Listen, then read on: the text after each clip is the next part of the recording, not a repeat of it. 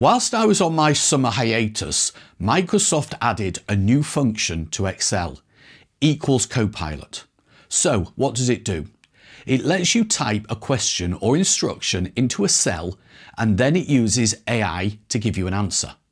At the moment, it's only available to users on the Beta Insiders channel, and it will only work if you have a paid for $20 a month Copilot license. I'll be honest, in the real world, in my opinion, right now the function has limited usage.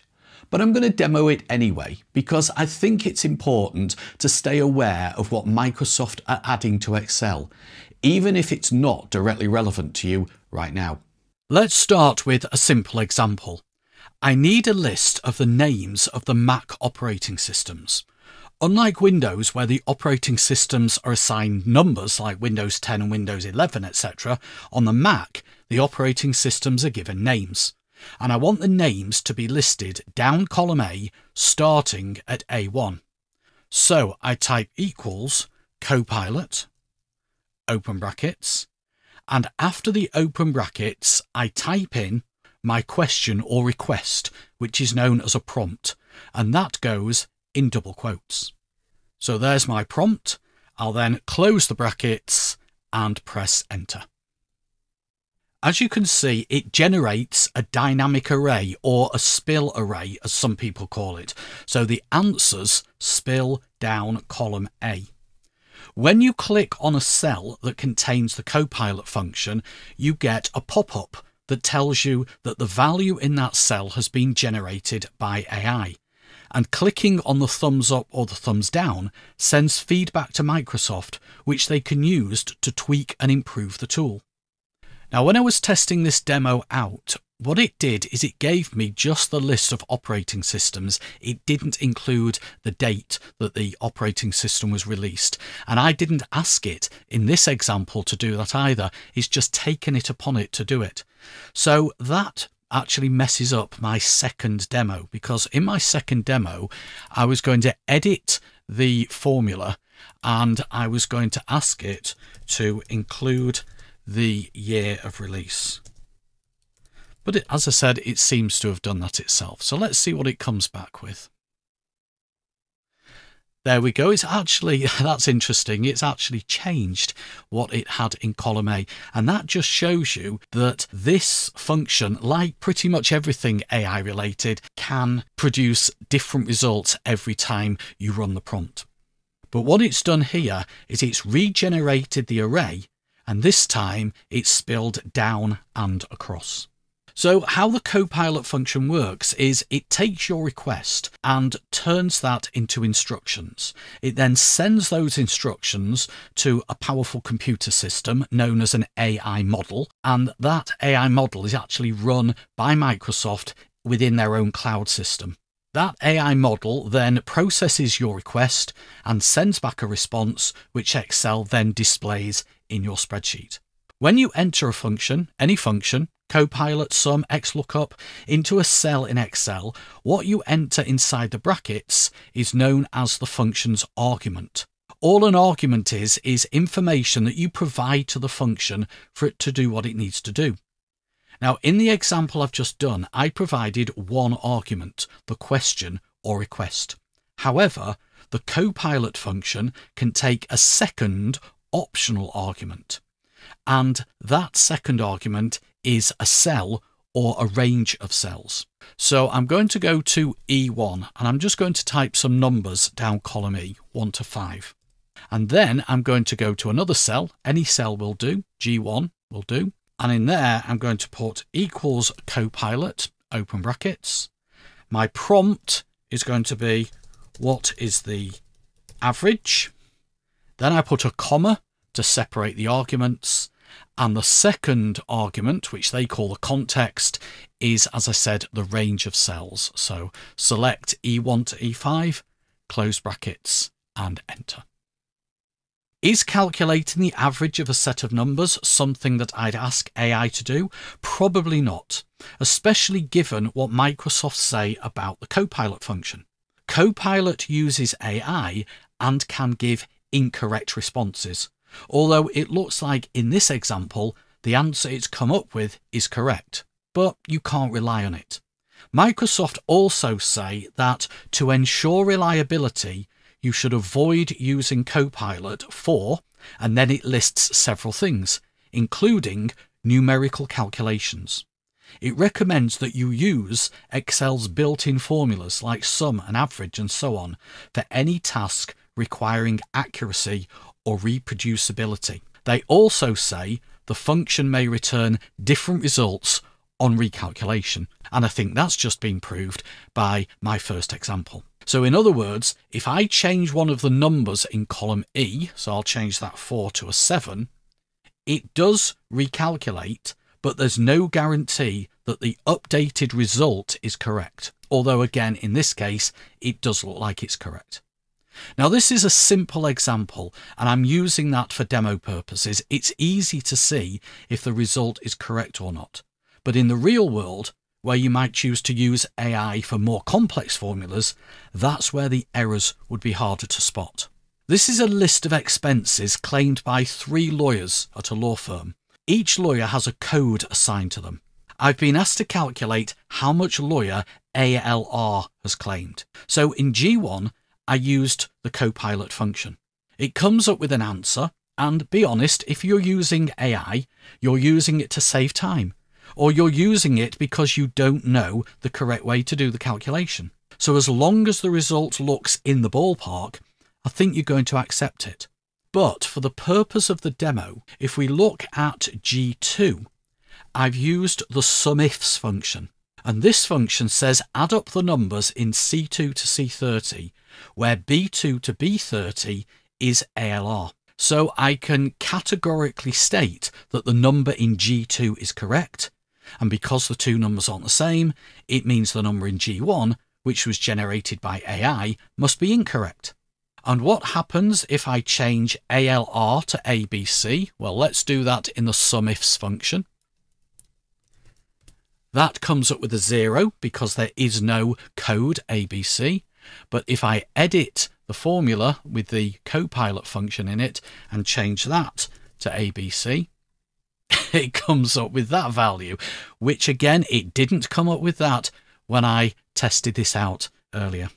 So does that mean you should avoid using this function altogether? Not at all. Let me show you some examples where it could be useful. This one may not be useful in a business sense, but you could substitute the demo data that I've got with some data of your own. Here I have a list of soccer teams, and I need the name of each team stadium. So in B2, I've used this function. I've said what is the name of the team stadium, and then the second argument is A2 to A11. And I do know that all of those answers are correct. Here I have a list of client contact details, name, job title, email address, phone number. And I needed to extract the email address from each cell in A1 to A20.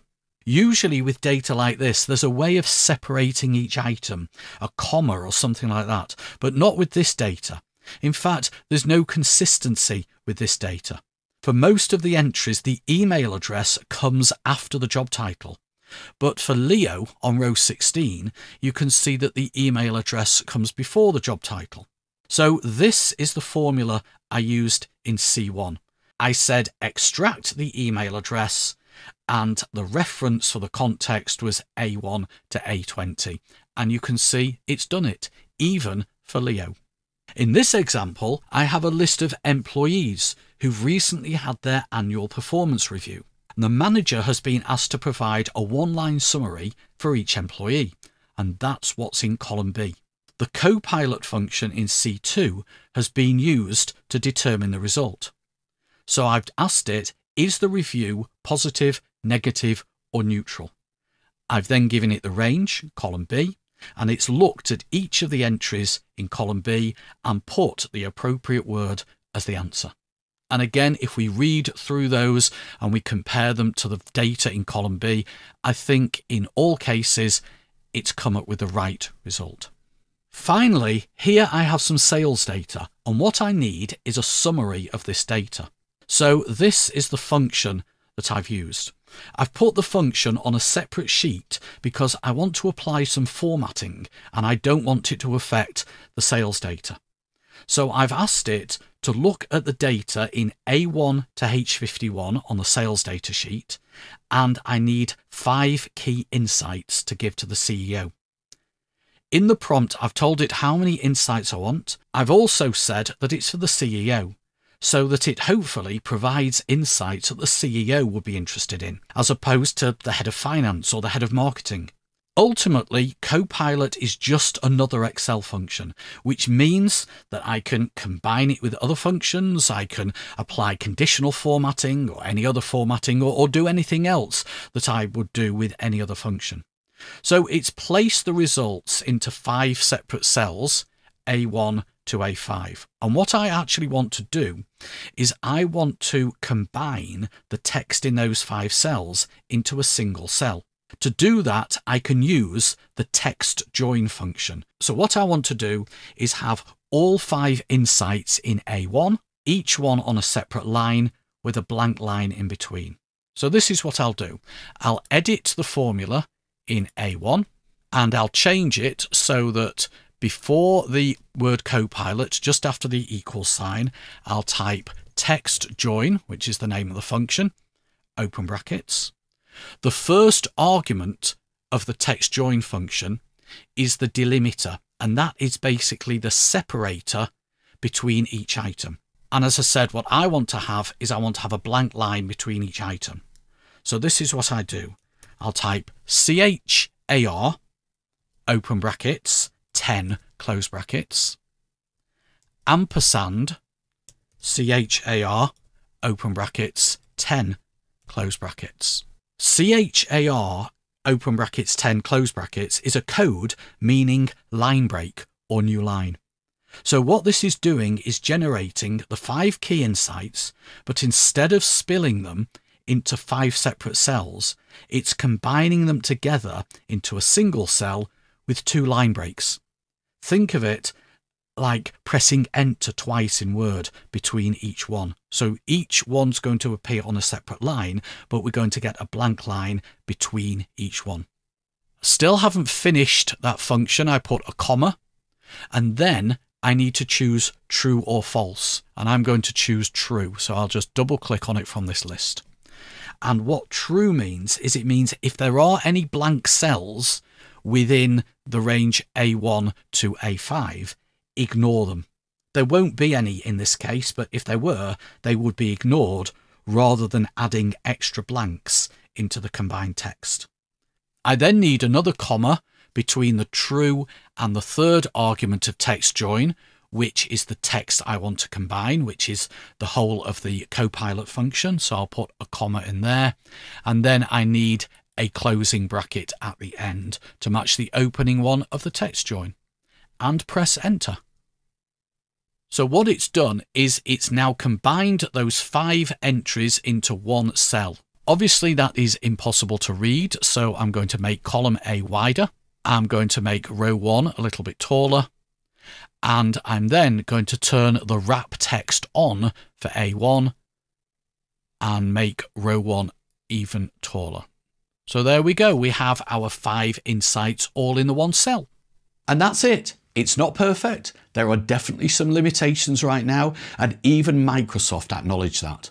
But as I always say when I talk about AI, we're still in the early days of this technology, and I am confident it will keep getting better over time. So if you have access to the Copilot function, I'd encourage you to give it a try and see what it can do for you. And don't forget, use those thumbs up and thumbs down buttons to let Microsoft know how it's working for you. And let me know how you get on via the comments below.